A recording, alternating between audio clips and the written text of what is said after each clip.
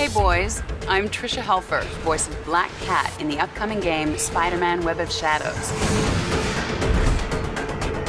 Black Cat, I think, is a great role to play. She's sexy, she's seductive, but she's also incredibly intelligent. She's mysterious and mischievous, so she's got all these facets to a female character. I knew of Black Cat, obviously, so the idea of actually playing Black Cat was just too kind of good to be true. So when the opportunity came around to do the video game, I just thought, wow, great, yes.